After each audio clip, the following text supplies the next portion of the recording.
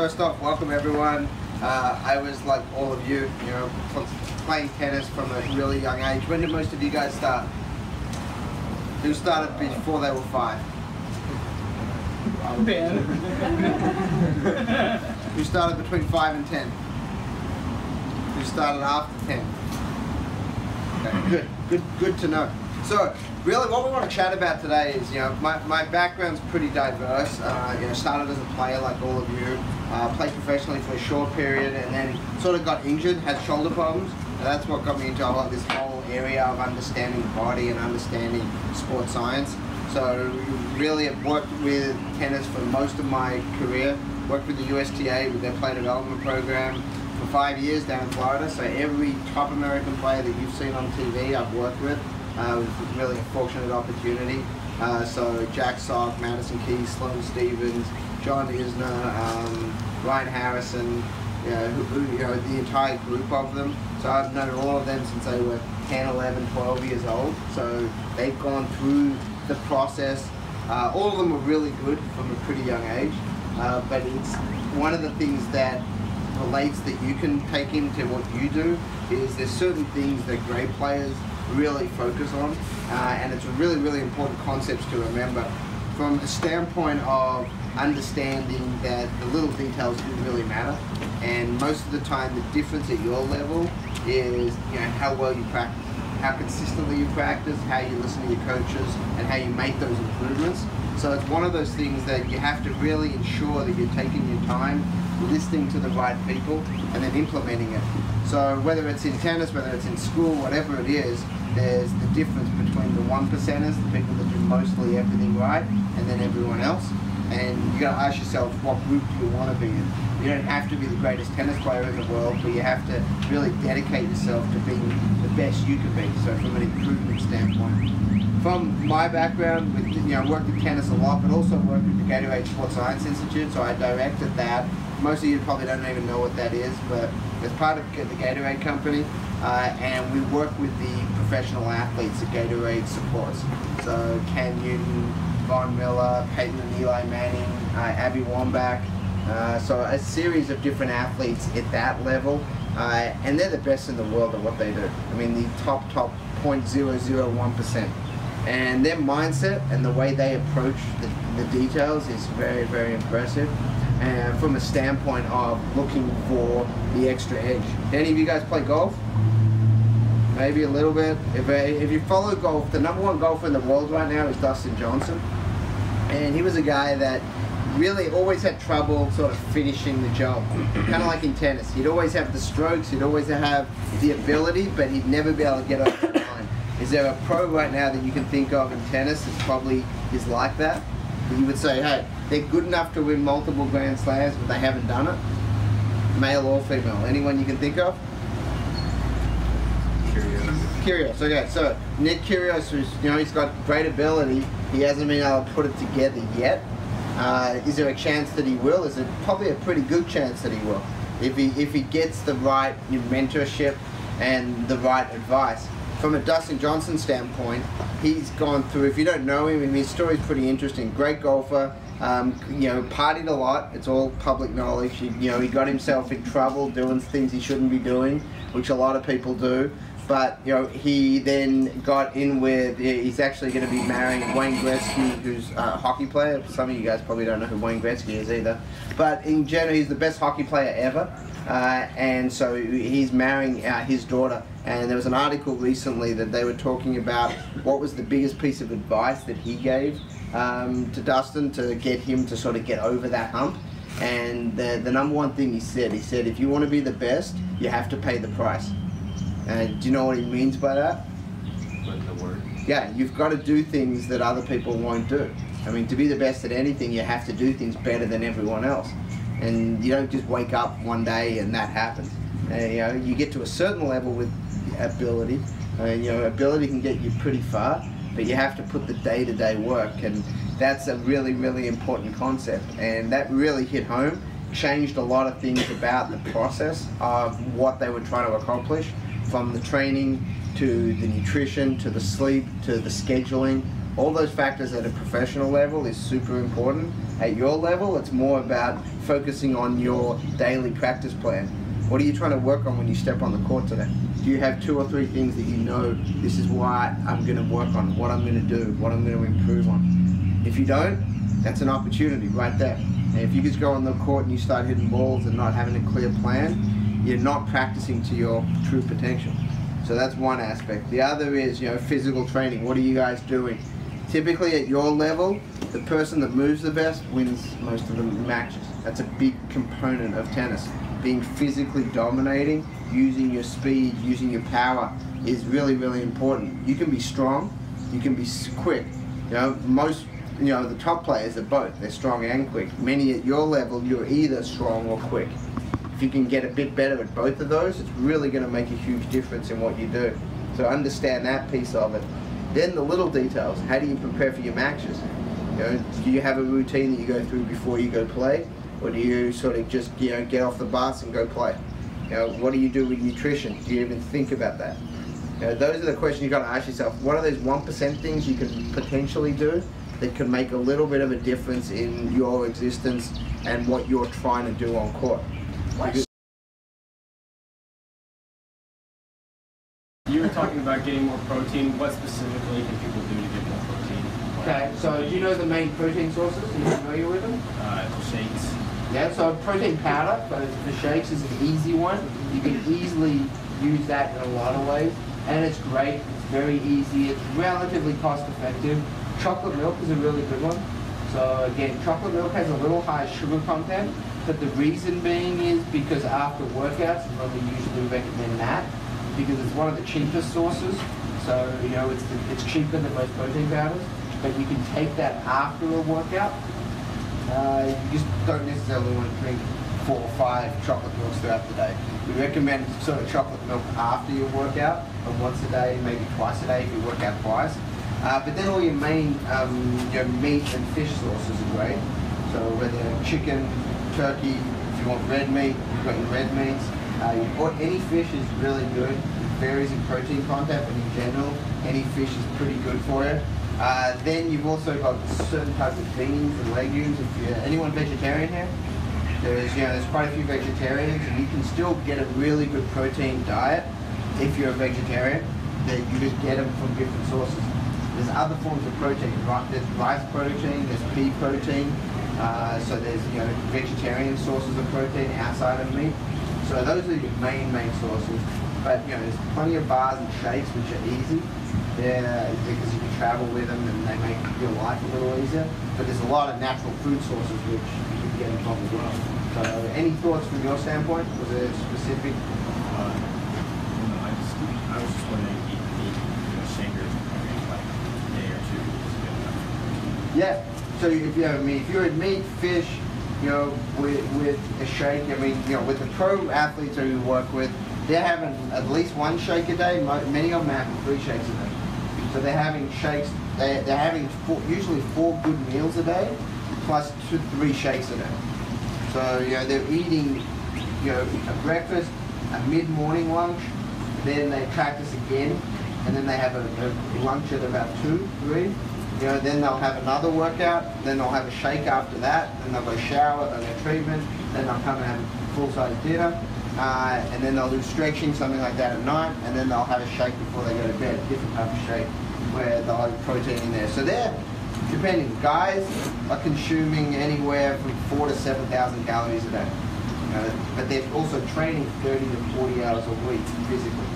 They're training on court 20 plus hours, and they're training physically another 10 to 15 hours depending on who they are.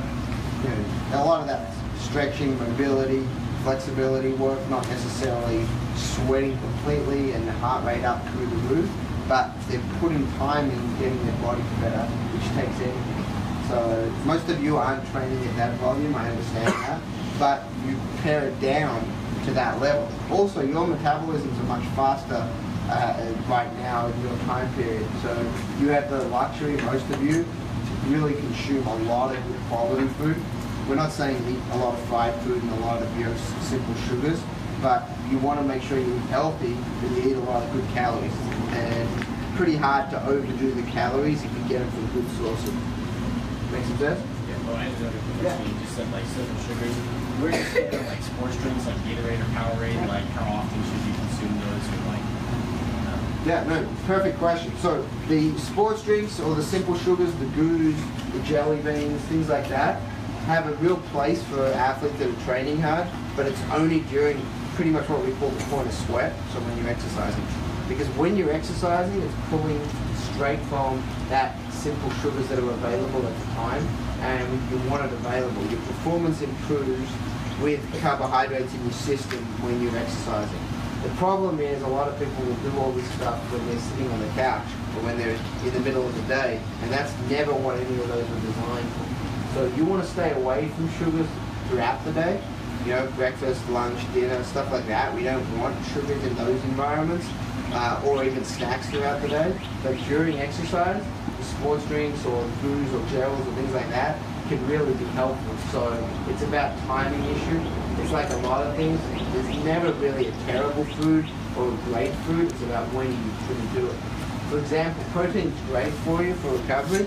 It's really bad for you just before you walk out on court because it doesn't get digested quickly. So it sits and it makes you feel uncomfortable. So you don't want to have like a big steak 30 minutes before you walk on the tennis court. That's not the best pre-match meal. But having a steak at night after a good after a long match is not a bad meal.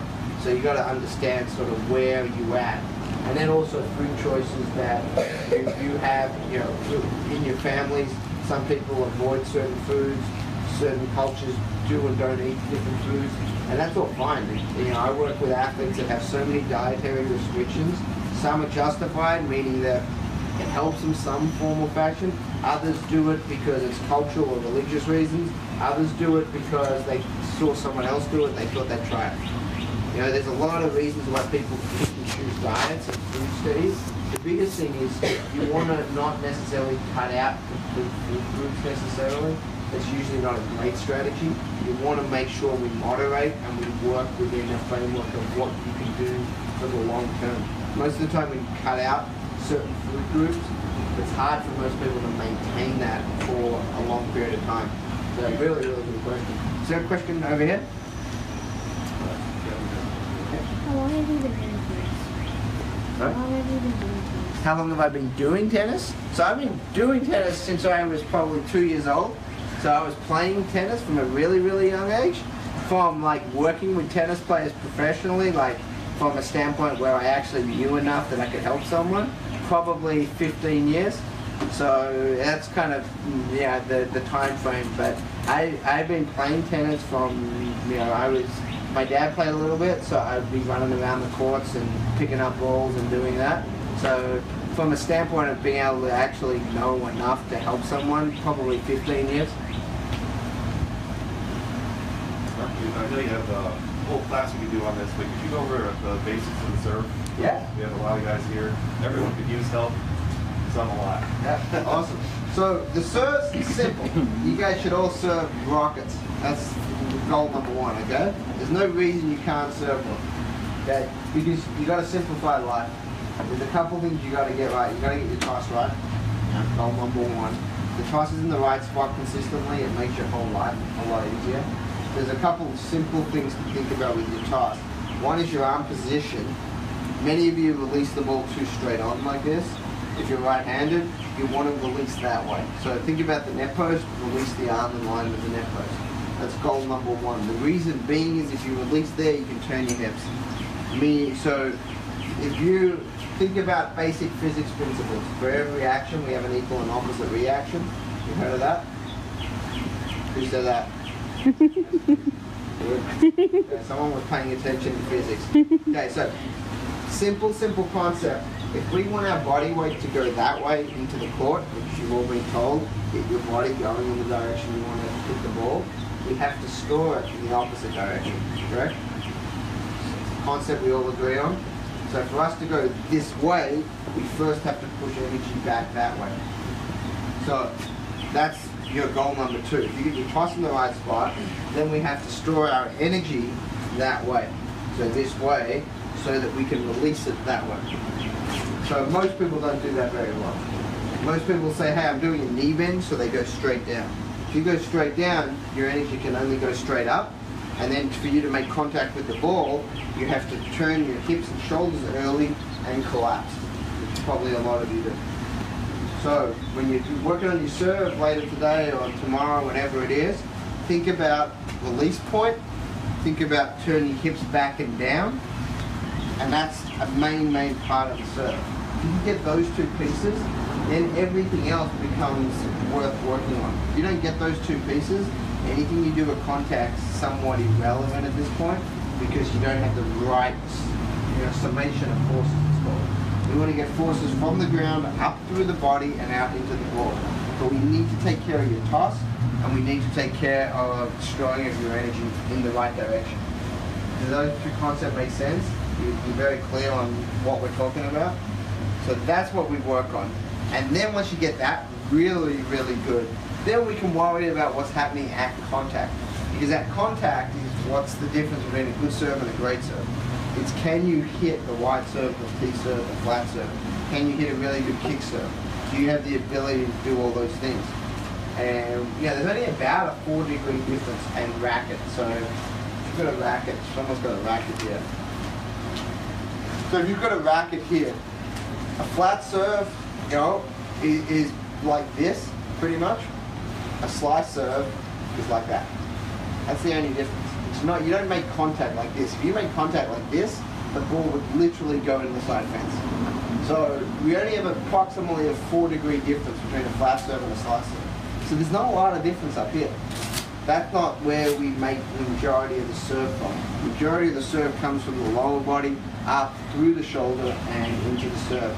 So you want to get those basics down really well, and then worry about what we're doing at contact and things like that. And the good thing is all of you have the ability to have really good serves.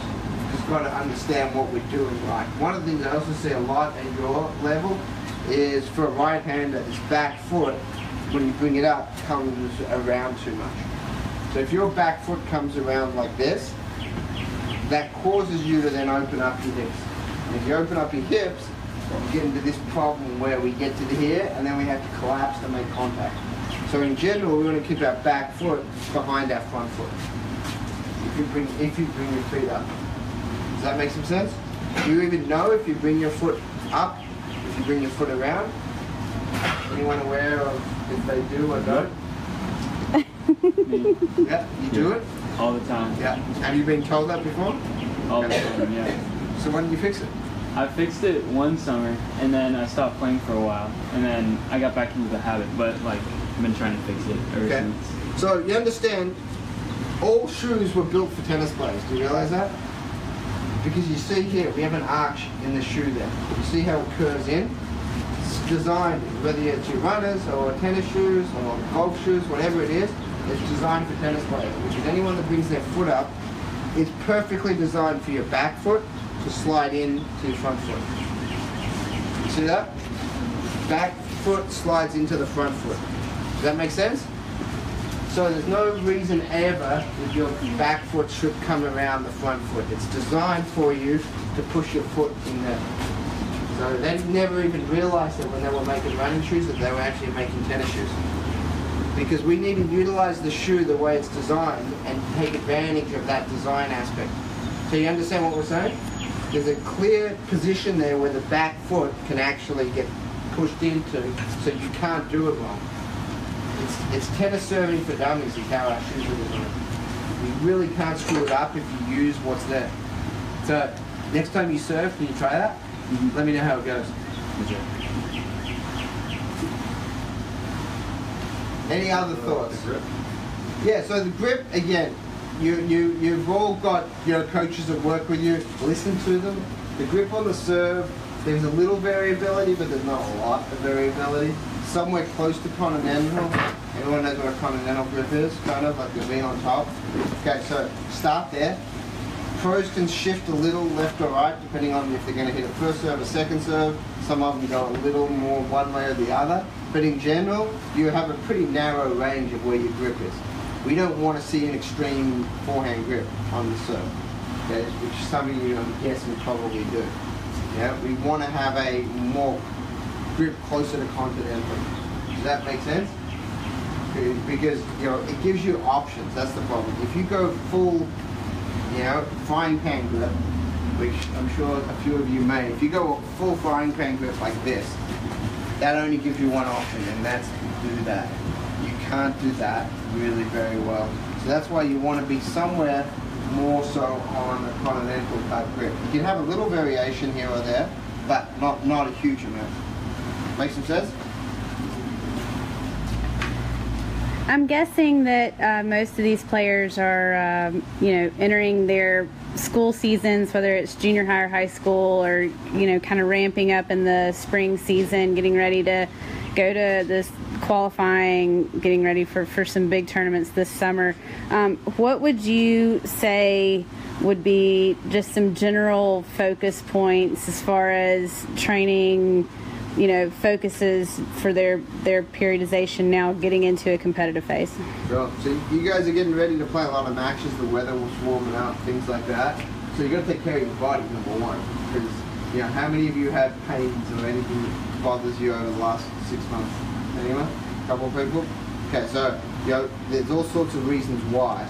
But the question is, you have to do the preventative work. Little basics, 10 minutes a day here or there. Work on taking care of, especially your ankles. Most of you have unstable ankles because you're growing so much. You want to strengthen your ankles as best you can. If the ankles are weak, everything up the chain has to do more work to stabilize, and it becomes harder and we put a lot more strain on the rest of your body. So make sure you do a couple of ankle exercises, real simple things. Make sure we work at our hips. Hips are vital. That's the real link between the lower body and the upper body. And if that's weak, we can't load on our outside leg on wide balls. We can't push off effectively on the serve. We can't change directions well. So hips are really, really important. Then core strength, of course. You guys can't do 2 minutes of planks with good technique. You're not an athlete, simply put. So you've got to find a way to get 2 minutes on a plank. And if I was to say everyone do 2 minutes of planks now with good technique, can you do it? Some could, some couldn't. The ones that think they could probably don't have good technique, and the ones that can't, you've got stuff to work on. So you both have stuff to work on. Okay, so very, very simple stuff. We've got to be at that level. I mean, you guys are competitive athletes. That's what you do. We've got to embrace that mindset of you've got to take care of the body. And then from a tennis standpoint, a lot of stuff on the shoulder because we don't want to get shoulder and elbow problems. So basic band work, things like that. Real simple. All that should take no more than 10 minutes a day. But if you just do 10 minutes a day of the right things to take care of those little things from the body, that's going to help you tremendously during the season especially. And then you ramp up when you get a little more time in the off season, in summer maybe, after the tournaments are done, to really start loading up more on the weight side of things. Because many of you are getting to that stage where it's really going to help you. If you can get really strong and really stable. So strong is one thing, that's how much weight can you lift. Getting really strong by itself is half of it. Being real stable when you lift heavy is really important. And there's a lot of athletes that can lift a lot of weight that aren't stable, and that's problematic as well, because then you're putting a lot of heavy resistance on an unstable frame, and something breaks down. So we want to make sure if you go lift heavy, which is good, it's important to be really good at any athletic movement. You have to be strong, but you have to be stable at the same time. Make sure that you get the stability piece of all of that through your programming. And then, make sure that you go into these matches willing to compete. Because the whole point of competition is to compete and to figure out where you're at today and what you need to work on tomorrow. Now, winning and losing is secondary. The process is what's important. Of going out there, competing as hard as you can, playing a strategy that you agreed with your coaches on what's going to give you the best chance of success, and then figuring out ways to execute when it matters. The execution is always hard. Everyone knows what they should be trying to do, and hopefully they know what they should be trying to do. Getting the execution requires you to put the practice in daily. You don't get a lot better if you don't practice. It doesn't just happen. So you got to put the time in practicing the right way to ensure that we really, really improve from that perspective.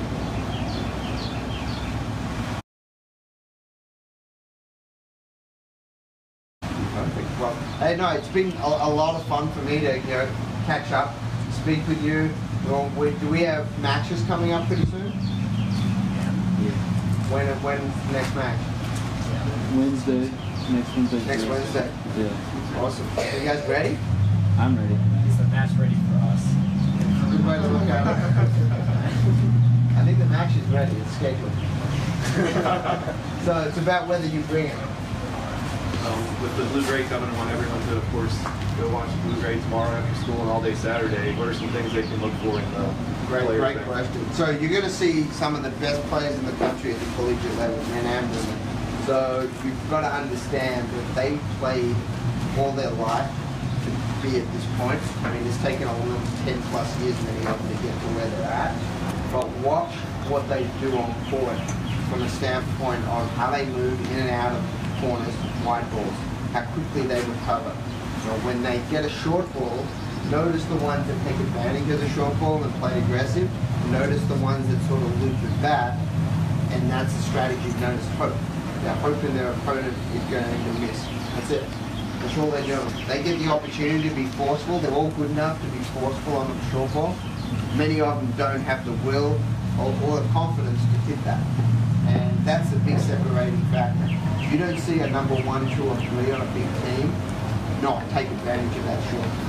You see a lot of 5, 6s on most teams not take advantage of that short. And that's the biggest difference at the level. Because a number 1 in college and a number 6 on a good team, there's not that much difference in level. But there are certain things that you can notice. It's not necessarily how hard they hit, it's not necessarily even how well they move. It's about, do they take advantage of those 3, 4, 5 opportunities in the match that they're given to impose their will on their opponent, and do they really take advantage of that, or do they give up that option and hand it over to their opponent who then takes the advantage? So at the higher levels, you've got to be aggressive. You've got to know how to play defense, but you've got to know how to be aggressive under control on big points. At the level you're at, being too aggressive is a weak. You make too many errors. You can't live a life making errors. But we've got to understand that we have to take advantage when the opportunity's there. Just give yourself really big targets, meaning that hit 3 feet inside the baseline, hit 3 feet inside the sideline. Give yourself really, really big targets that if you're sprayed, if you get nervous, you're still not going to miss. Because the worst thing you can do is miss short balls. That frustrates you more than it frustrates anyone else.